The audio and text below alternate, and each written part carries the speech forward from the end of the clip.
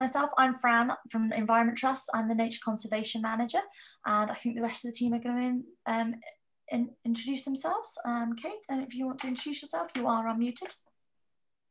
Hi, I'm Kate Slack. I'm the head gardener at Marble Hill Park, so I oversee the restoration of the gardens and will be looking after them when it's all finished. Lovely. And John? Hi, my name's John. I'm one of the park rangers here at Marble Hill, and I look after the bees in our small bee apiary. My name is Rachel Morrison. I'm the Audience Development Manager at Marble Hill. Fantastic. And Stephen? I'm Stephen James. I work at Environment Trust with Fran, and I'm starting the first bit of the presentation, which is just setting the scene, really. Lovely. So I'm just going to start the presentation.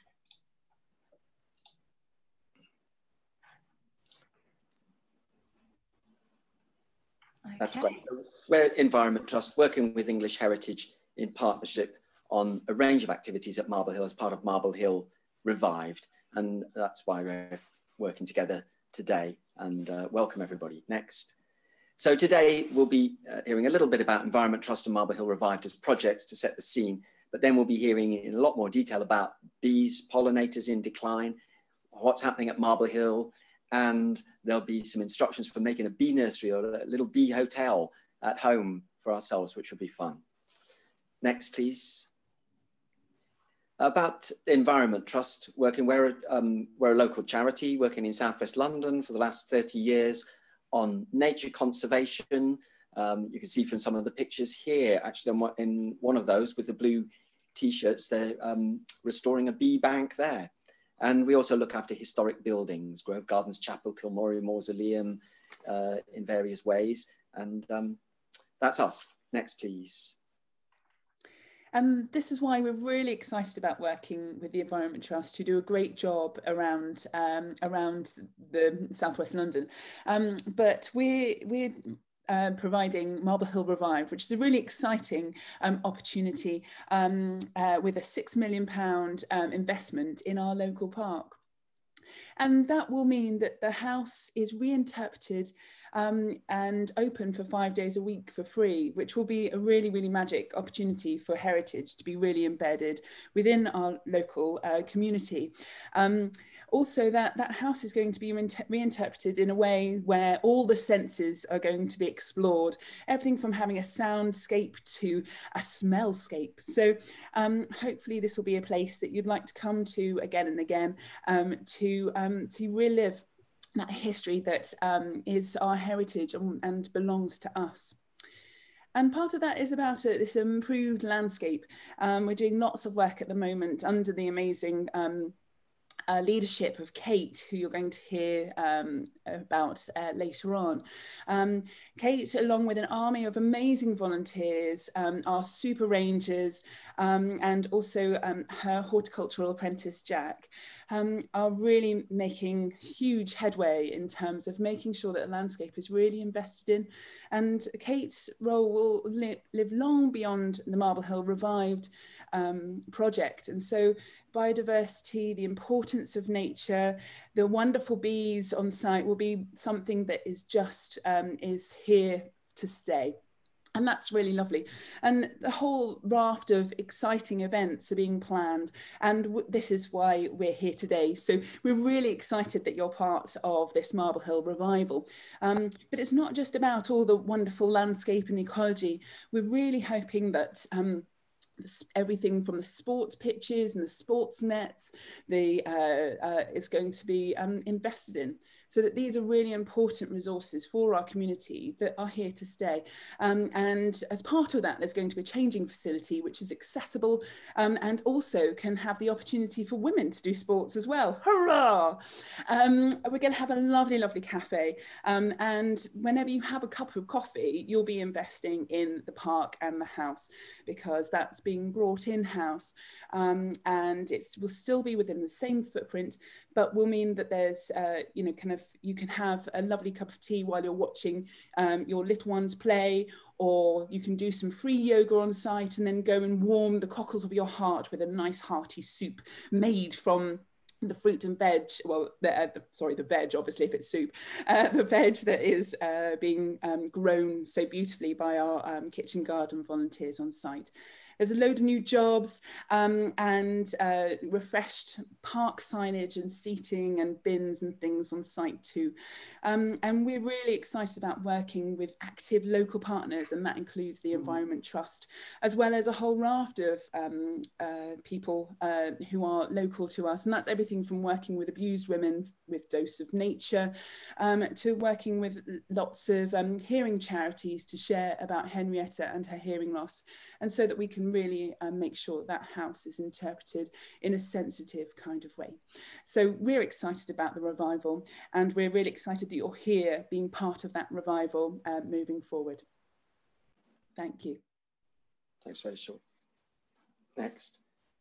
And we've worked together on a lot of activities. Obviously, all of these photos are from a previous year, perhaps a happier time when we could crowd together more closely. We're doing a lot more activities of the current style, but you see art picnics and tours and gardening sessions and so on.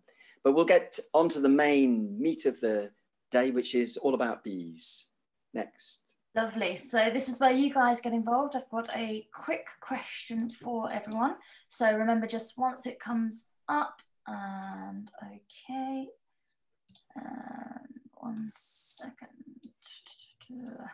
Ooh, no. There we go.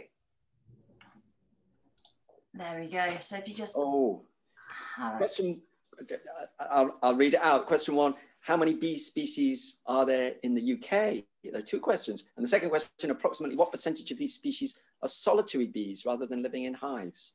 And you can just click the answer and then press submit. And when everyone's had a chance to do that, I must admit, I don't know the answer to either of those questions. So I had to guess. I don't know about anybody else, but let's see. Okay. Let's see how the results are coming through. Has everyone had a chance? Okay. Well, how many bee species in the UK? Most people thought there were 270. And approximately what percentage of these bees are solitary bees? Most people, 75% people thought that a quarter of them. Okay. Although so Fran, tell us about it. Yes, so you are indeed right. Anyone who said 270, there are 270 species of bee in the UK, but approximately about 250 of those are the solitary bees. So we're looking at the 92%. So that actually there's many, many more solitary bees than you might think. So let's find out a little bit about them. You can just click close. That's it. So just click close. So we have obviously our 3 different types. We have the bumblebees and the honeybees that you guys are probably more familiar with. And then there's actually a lot of solitary bees, and they are really diverse in how they look and what they do. But we'll talk about a few of those. So we have some of our bumblebees here, and these are some really lovely identification guides of the ones you might see. So one of the most common ones you might see is this white-tailed, the banded white-tailed bumblebee here, and distinctive because of its white tail, surprisingly enough. So it looks pretty much like a sort of standard bumblebee with the black and yellow bands that you might expect with this yellow tail. Now they can be seen from about March to November time, and they like to create their nesting habits in old burrows and in cavities.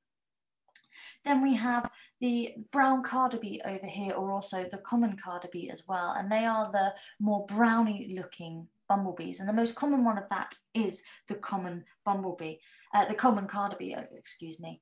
And then over here we have the red-tailed black bumblebees, and the male can be distinguished from the female with this golden or yellow ruff around its neck here, but they have this orangey red bottom of its abdomen here.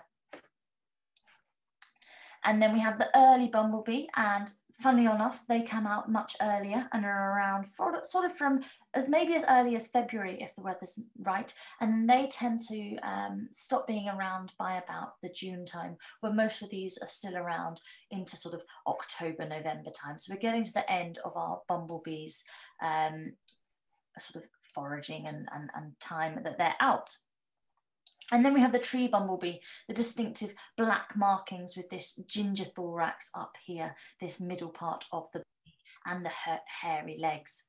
So we have all of that, and these guys, funny enough, they tend to live in trees. They like to make their nests in cavities of trees. And then, we'll go back. The honeybee here, we only have one species of honeybee in the UK, so they're pretty unique to identify them, you see here, but I'll leave the honeybee to John later because he's going to tell you lots more about those. And then we have the solitary bee. So what are solitary bees? Well, the name kind of gives it away. These guys, they don't live in hives like the honeybees. They don't live together in nests like the bumblebees. These guys live alone. They spend most of their life alone. And they tend to fly around, and they still do collect, they still do feed on nectar in the same way and use the pollen.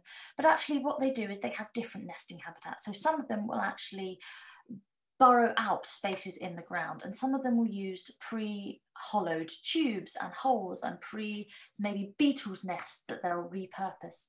And the females are the ones that do this, so they build their nest, and they have really impressive ways of sort of doing things. So what they'll do is they'll excavate their hole, or maybe find a hole, and then they will build their nest. They'll add pollen and maybe a bit of nectar to give sustenance to their eggs. They'll then lay their eggs, and they'll lay all of their female eggs at the back and then all of their male eggs at the front. And they do this because the male eggs, they take about 2 weeks less to get ready.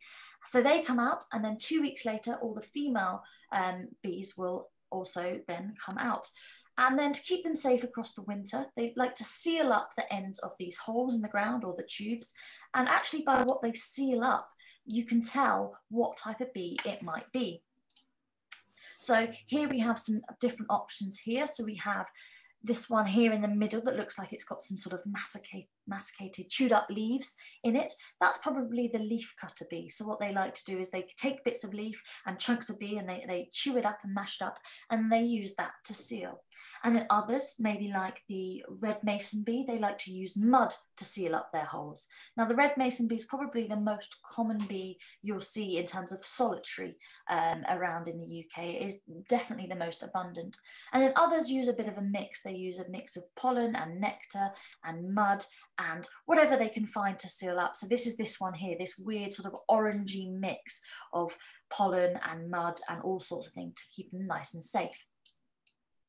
Now we'll come on to a little bit more about how you guys can create one of these for yourself later. But first, we're going to talk about sort of why it's so important to support our bees. So in the UK, we've actually lost about a third of all of our bees. A third of our species are in decline. And what that actually means is for every kilometre squared, we've lost 11 species of bee in the UK. Now our table here actually shows where that's most impactful. So actually the widespread species, the species that aren't sort of captured to one area up the top here, we had those, and we've seen a real radical drop in those. And those that are focused in the south over here. So those widespread southern species have seen this dramatic drop as well. And this, I'll just give you a little breakdown here. This is a 1 kilometre grid cell. So each one of these is that 1 kilometre that I was talking about, that drop of 11 species. So this is just this showing this. But why is that happening? Well, there's many reasons. Environmental pollution is a big one. So all of the sort of the air pollutants that we hear about, they are a big impact on bees. Climate change, obviously, the changing of temperatures, the different areas that bees are actually able to occupy. Invasive species forcing out the different bees, but also invasive species in plants, and bees not register them as being able to accept pollen, or plants that maybe don't produce the right amount of pollen or aren't as acceptable or accessible to bees. Also the use of pesticide and different intensive farming management techniques, but also in habitats where they're becoming less and less connected. So bees as we know, like to travel far from their hives or from their nests, or search for pollen and different things like that. And what they need to do that is they need a connected corridor. They need to be able to move from one space to the other. But through our urbanization, especially in our city locations, that's getting harder and harder. There's less appropriate habitat and less appropriate feeding sites for these bees. So they're really, really struggling. So one of the things Environment Trust is doing is we're working on this project called Green Hubs. Now that is all about creating this stepping stone effect for bee connectivity, but also other pollinators and other wildlife. All wildlife needs this connectivity to be able to move through sites. So in this Green Hub project, we're creating many more mini meadows. We're planting lots of spring flowering bulbs. We're increasing the tree cover, especially in fruit trees, to add lots of opportunities for pollen gathering by these bees. So this is sort of how we're helping, but we'll come on to a little bit more about how you can help in your home later on. But now I'm going to pass on to John, who's disappeared. Oh, fantastic. But in the meantime, we'll get you thinking, because we've got another poll. Oh, I'm still sharing that. And we're going to move on to the poll, and this one is all about honey. great. So, Fran, we have our second question. How much honey can a single beehive produce each year? We can have one of these choices. Okay, we've got just a couple of seconds to think about that and then submit. What's a plausible answer? right. Okay, has everyone had a chance to do that? Let's have a look. How much honey can a single hive produce each year? Well, about half the people, I have to say, I ticked 5 kilograms, and about half the people here did as well. Some others thought it was going to be much more. A couple of people thought it was going to be 112 kilograms, but 5 is the most popular answer. What's the answer, Fran? Okay, fantastic. Well, it's a little bit of a trick answer, because actually there's 2 answers that would have been classified as correct. So on a standard year, it's about 11 kilograms that each hive can produce. But on a really good year, they can produce up to about 27 kilograms per hive, which is a really impressive amount. Now, John is going to tell you a little bit more about our hives, but I think he might have just dropped out. So there we go. Let me just close this. So remember to close your poll so you can see. So I don't know if, Kate, you want to give a bit of background to the hive? Yes, I can talk through a bit of what John was going to talk about. So this is a photo of Marble Hill House. And when John initially started as a ranger, they didn't have any beehives at Marble Hill Park. And himself and a couple of the other rangers thought it would be a really nice link between the history of the house and the landscape to introduce beehives to Marble Hill Park. Partly this is because historically they would have had beehives at Marble Hill Park, because that was one of the main ways in those days that they had any kind of sweeteners in their diet. Although what they would have done in those days would have actually, they had the hives, but they would have had to kill the bees in order to get the honey, because they didn't have the modern hives that we have, where we can slide out the frames.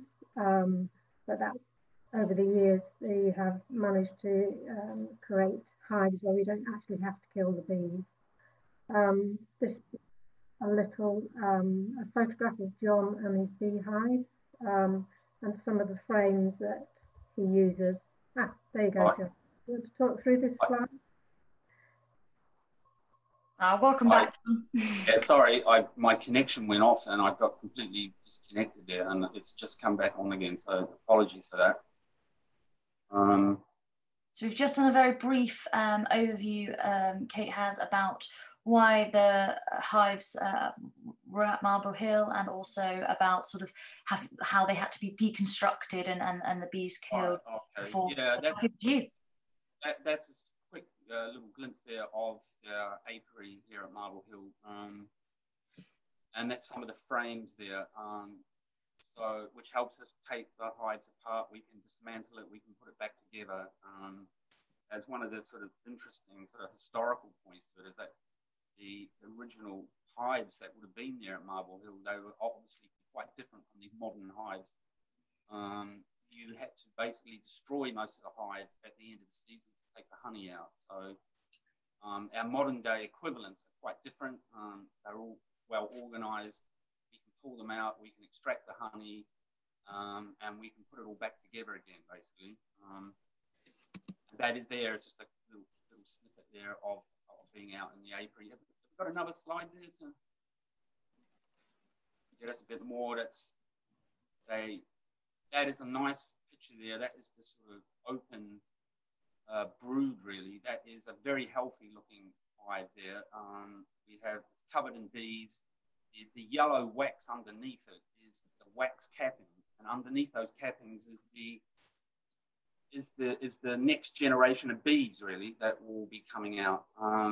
They will be coming out. They'll be in those little in their larvae there for about 10 days or so, and those bees there on the outside will be feeding them and looking after them.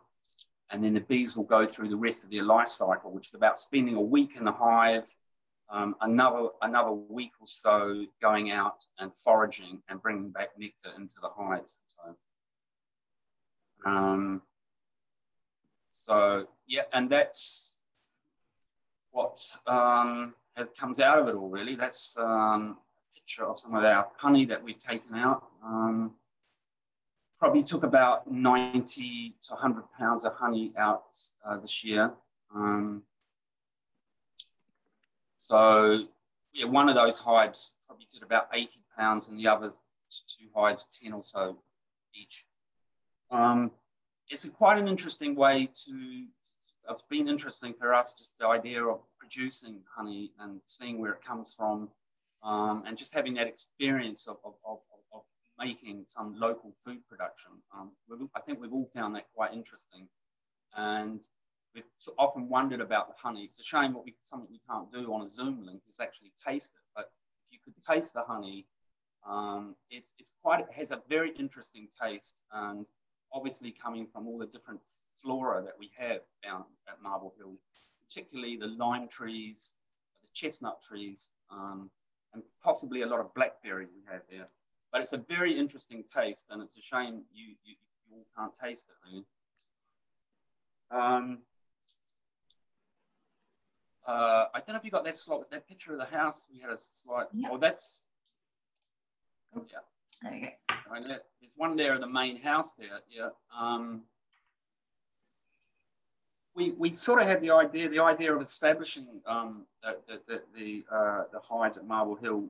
We wanted to kind of do it, really, because historically we knew that there were hives there, so it was quite kind of interesting to see if we could re-establish them here.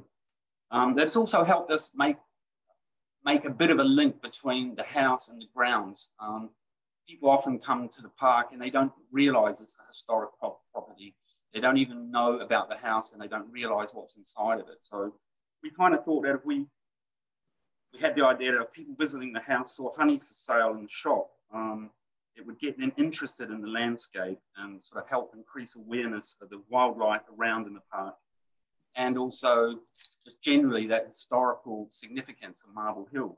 And I think in some ways we're being sort of able to do that, but it's an ongoing process, and it's been a very interesting thing working and establishing the hives and just following the life cycle of the bees. I know it's a particularly sort of different life cycle that the honeybees have, because the hives stay alive all year round. They have summer bees, and now we've got the winter bees that live for 3 or 4 months, and they carry the hive through the winter. But generally bees through the summer, from the spring onwards, they only live for 3 weeks. So there's quite a difference in their life cycle. But it's been fascinating following all that and working with it, and being able to come up with those really delicious jars of honey and taste them and to think about, wow, you know, where's that come from? So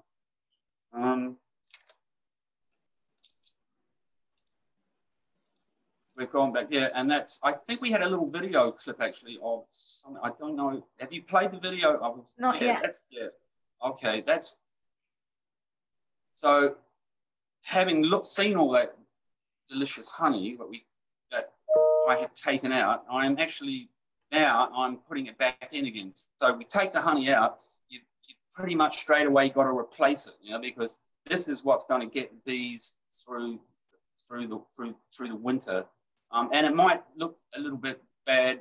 You're taking all that honey and you're only putting back sugar water, but bees live just as well off sugar water as they do off honey, and they'd be perfectly fine getting them through the winter. It's just important that as a beekeeper, you get it back in the hive as fast as possible. So there I am, just filled that up with some sugar syrup, going into one of the hives there. I'm going to place it in the top of it. And just showing you how that, it's a contact feeder, how that works. We tip it upside down. It's a little suction there, so the water, it doesn't come out. The bees go onto that little mesh there, and they can just feed straight away, take it down into the hives where they'll need it. They treat it like a nectar, basically. They convert it into a honey, which is basically taking all the water out of it. They lower the water content and turn it into a honey, wax it over. So they've got their supplies for the winter. And that's one of the hives there. We've got 3 there, and that's in our little apiary, and I'm just putting it in the hive there.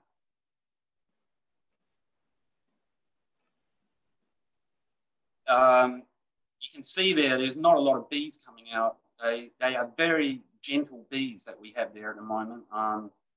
They're very calm, very easy to work with. And honeybees are not always like that. They can be quite difficult to work with, but these are really lovely bees to work with. And I think the person shooting the video there, which was Rachel, I think she'd be a testament to that, because she was literally just standing there without a bee veil on, but they were very relaxed. Yeah.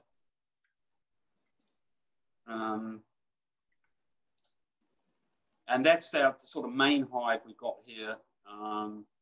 That's the one that really most of the honey came out of. And I've just put in some more food there. I think that was the last one that I had to feed. But you'll notice that they're right up against the wall there. I keep them quite close to the wall. So when the bees come out of the hive, they have to go up quite high, and it keeps them out of the way of people. They tend to fly very high, and then they come down low into the hive. So they're not going to disturb anyone, basically.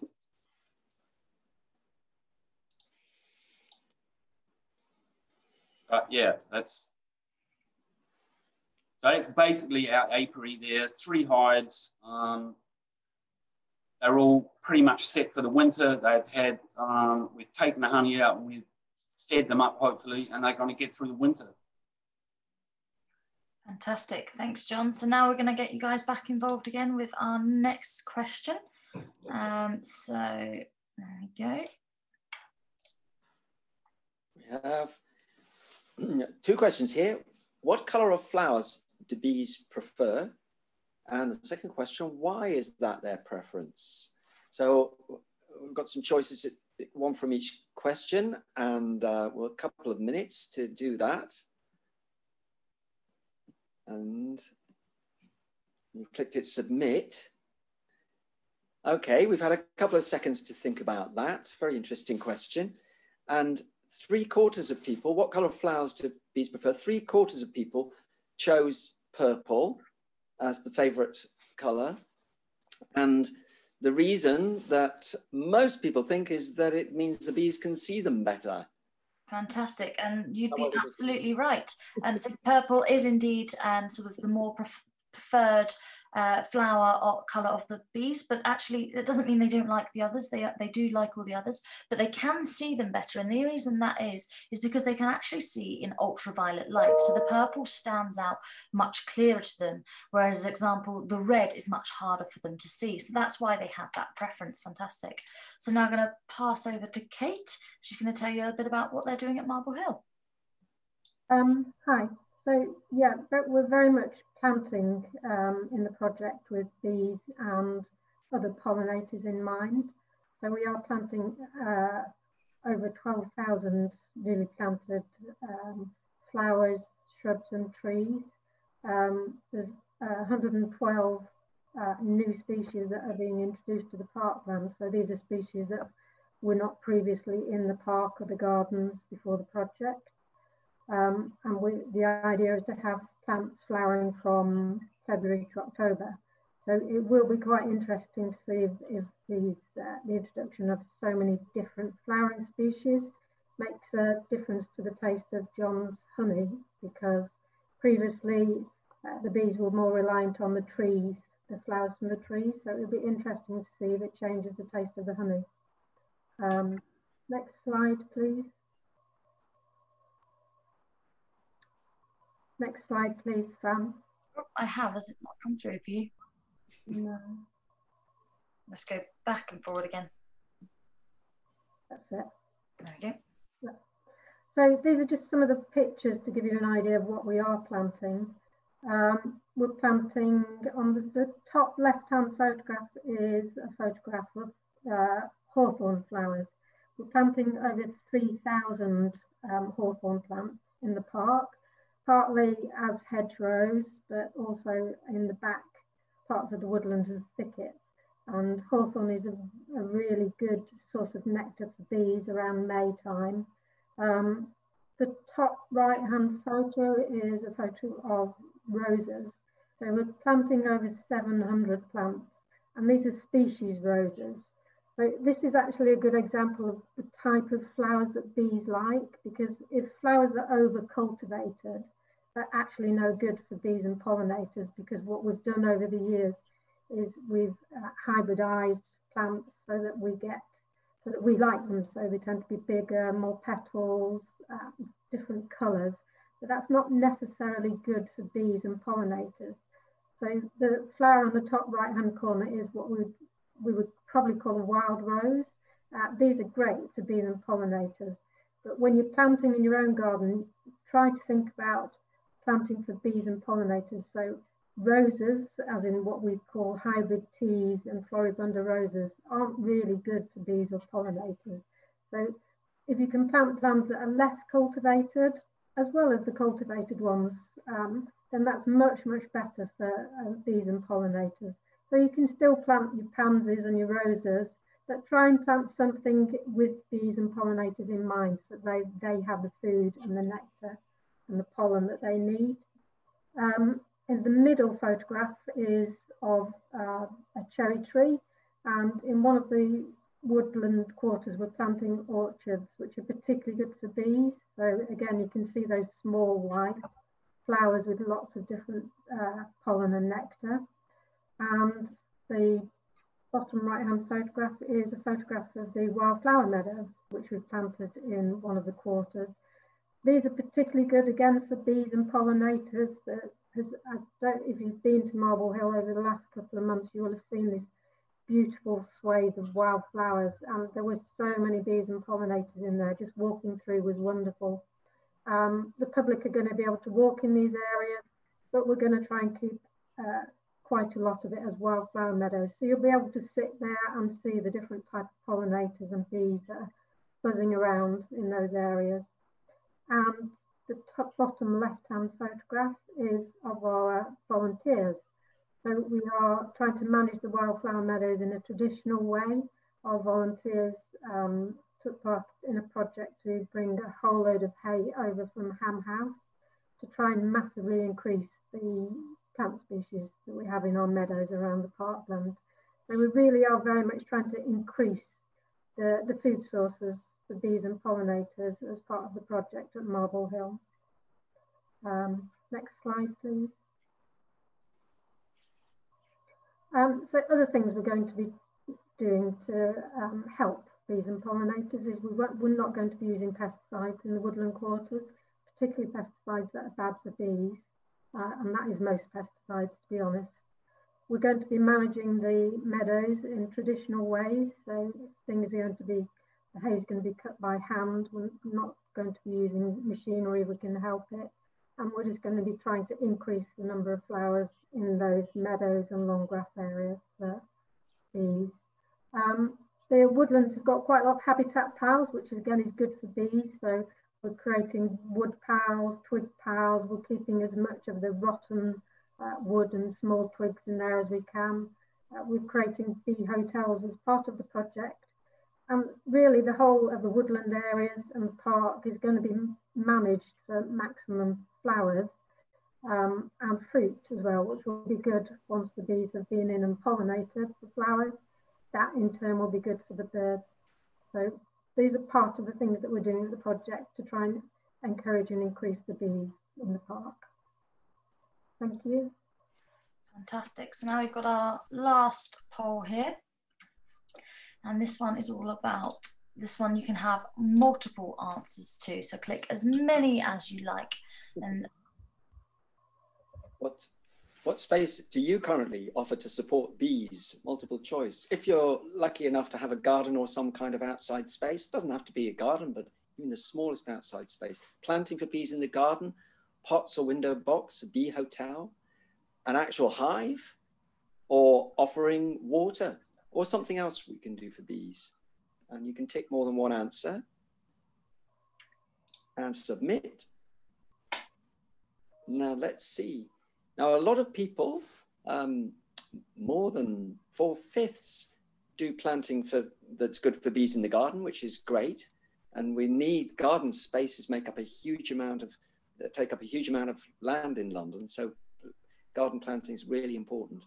And same with pots and window boxes, as actual garden space may decline. And half of the people here actually have a bee hotel, and 2/3 offer water, which is extremely important. fantastic. Yep. So if you're not already offering water, that is a really fantastic way to support bees. All you need is a small bowl with some rocks or stones in it, and then fill with water so the bees can safely access the water. But the fact that you guys are already doing so much planting for them is already a really big support. So stop sharing that. Remember to click close so you can see the rest of it. So then it's a case of how can you use your own space to help wildlife. So supporting bees is pretty similar to supporting most other types of wildlife. So letting the grass grow and leaving the dead wood, as Kate was saying about for the rotten wood, and letting flowers go to seed, so there's an availability, but that letting grass grow long is really important for that pollinators, because we do have such fantastic wildflowers in our sort of mini meadow areas, in our grassland areas. Building homes for insects and bats and birds and hedgehogs and also bees. Making the most out of small spaces, so there are fantastic species that will do really well in pots and containers that will help support our bees. Feeding the birds in the summer as well as the winter, which will help in the whole life cycle of all of these different wildlife things. They're all interacting.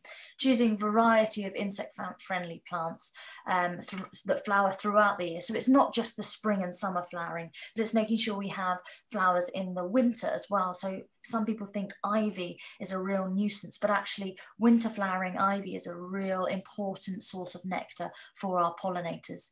And where we can, avoid using chemicals like pesticides or weed killers, because they do have an impact on our bee species. And in Richmond, there is a biodiversity action plan, and actually bees and pollinators is one of those key species. It's a species with an action plan to help support them as they are in such decline in our areas. And it says up here, and it was mentioned earlier, that domestic gardens as a whole account for nearly 1/4 of all land in Greater London. So making those of our spaces are really, really important. So now is a quick sort of how you can build your own bee nursery. So you don't need big fancy things to be able to create this. You can do it very simply with a bottle of an old plastic bottle of water. Now all of us have moved away from these sort of single-use plastics. You might have a few lying around your house still. So here's a good way to use the last couple that you might have left. So I'm going to play the video and I'll talk you through it a little bit. So the first thing you need to do is you need to cut your water bottle so it looks like this. So you cut off the top and you need to, there we go, I'm just showing you there. Cut off the top just like that and make a small slit in the bottom corner just down there. And it only needs to be a tiny slit just so you can get a piece of string. Now you want to take away any sharp edges. So just take some tape and tape it around the top of the bottle edge. So you'll probably need to do half at a time, tuck it over and then do the other half. And in true Blue Peter style, there's one I had earlier.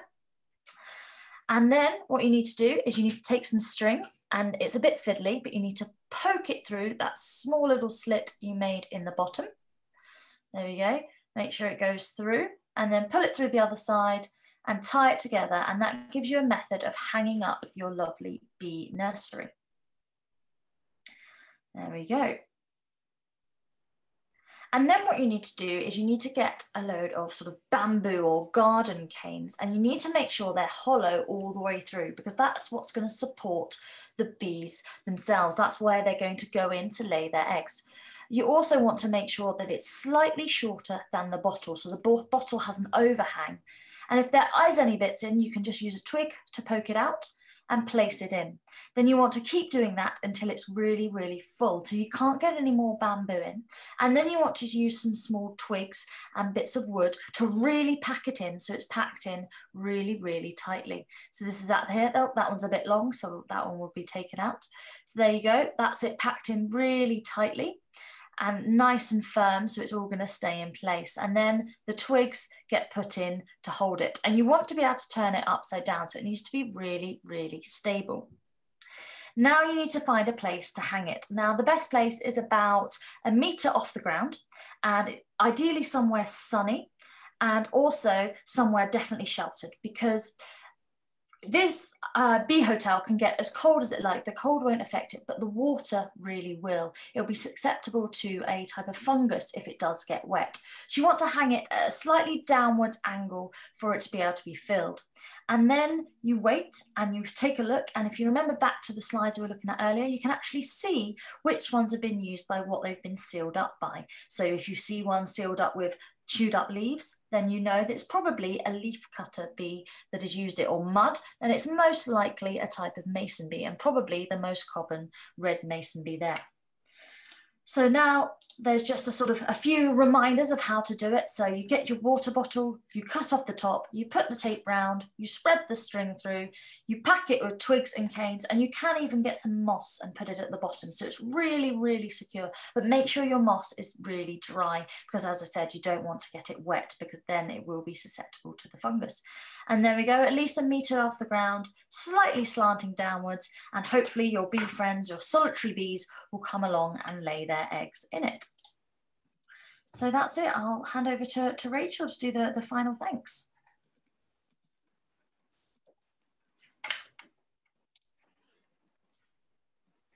Rachel's on. Lovely. I'm unmuted. Hurrah! Thank you so much for joining us today. Thank you for learning about our bees, and also ways in which we can support bees within our community and the environment that we are custodians of. There's lots of ways in which you can get involved in lots of things that are happening at Marble Hill, and lots of things that we're doing with the Environment Trust. We've been lucky enough to be able to work with the Environment Trust with the support of the National Lottery Heritage Fund. But please remember that they are a charity just like English Heritage. So if you feel that you're able to, please do give generously to the Environment Trust, and also to Marble Hill. It costs £200,000 per year plus to be able to ensure that the park stays open. So please do give generously if you can. I will be sending around an evaluation, because it would be lovely to be able to share that with the Heritage Fund to support the work that we're doing as part of the Marble Hill Revived. But we are so delighted that you've been able to join us here today. We've been really very blessed by the Environment Trust and their commitment to all that we're doing, and we're just very excited that you are part of this revival for now and going forward. Thank you so much for your time. Fantastic. And we have some questions coming through now. So the first one, I saw bees going into some cyclamens in the garden. I didn't know they liked them. Didn't anyone want to have a comment on that?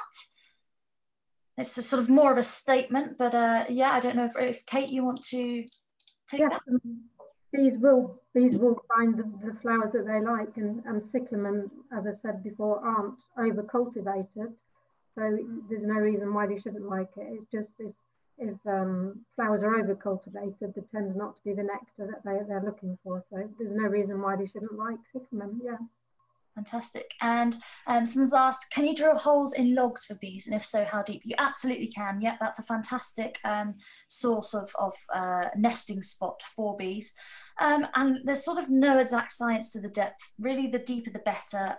about probably 15 centimeters deep roughly is a good amount, so then they can get sort of a full brood laid in there, both their females at the back and their males at the front, and yet pop it somewhere nice and sheltered, because again it will be the water damage or that fungus growth that will damage them.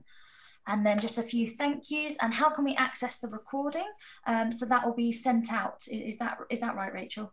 Yes, it hopefully will be hosted on the Marble Hill YouTube channel, and there you can see lots of other things about not only our beehives and the wildflower meadow, but also some of the talks we've been doing with other organisations, as part of the Twickenham Luminaries, sharing about the history of some of the amazing people within Twickenham, and the heritage, but also some information about what we're doing in the house, and our amazing curatorial team sharing about all the efforts that are going in to ensure that kind of the experience that you're going to have when the house opens in 2022, the spring thereof, will be as exciting as we're sharing. Fantastic. And then there's a question. There are currently bees digging in earth in a field behind our house, but they don't look like miner bees. Could you perhaps tell us what they might be? If they sort of are leaving little volcano type little mounds, they could be the tawny mining bee. They could also be the ashy mining bee, apologies. They like to also dig in sort of the earth, and they have sort of the grey strips around them. But there's lots of different types of mining bee, either mason bees and things like that, which either dig in the earth or use pre-made holes. So it's difficult to see without seeing the holes, but if they do have those little volcano shapes near them, it's most likely going to be the tawny mining bee. But a really lovely ID guide is actually on the Friends of the Earth site. They have some really nice illustrated pictures that can help you identify them if you do see them. A couple of questions, a few thank yous. Well, thank you for joining us, guys. And I didn't know there was a shop. Would have bought the honey. I presume it's closed at the moment. So where else? Is there anywhere else they can get the honey? Yes. They can get the honey. There's a local butcher's in St. Margaret's, Armstrong's, quite a well-known butcher's, and he has the honey. I've taken him this week. He's probably got about 50 pounds of it for sale up there. So if they'd like to try some, go up to Armstrong's and you'll be able to get some this week. There you go. That's great. Any more questions at all? Oh, just some thank yous. What flowers should I plant? I'm having the garden redone. Kate, did you want to take that? I mean, I think really if you're having the garden redone, it is worth trying to think about planting as many native plants as you can. And one fantastic thing you can plant is a native hedge. And if you're having a hedge, so that would include things like hawthorn, honeysuckle, privet is very good for pollinators. So it's a mixed hedge, and it's a really good way of having all year round interest, but you're growing lots and lots of different types of flowers at different times, and those in turn will become berries for birds. So I think a native hedge, if there was one thing I would say is the best thing to plant, it would be a native hedge. Yeah. And in terms of flowers, you want to think about, as I mentioned earlier, sort of that year-round flowering, and ones that bees like, so things like cosmos and foxglove are really important, because some bees really like sort of the tubular-shaped plants. So there's plenty of information about sort of on websites, or you can sort of send us an email and we can give you some more details, but just making sure you're thinking about year-round planting, so all the way through from as early spring throughout all the way through to winter as well. I have a bluebeard, they love that. Yes, fantastic, excellent, there we go. Is there any more questions at all from anyone?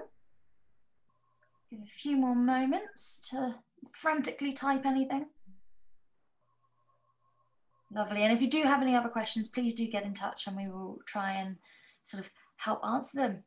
And yeah, a few more thank yous. Well, thank you very much for joining, and I hope you guys have a lovely rest of your Monday, and the sun's come out for us, so that's fantastic.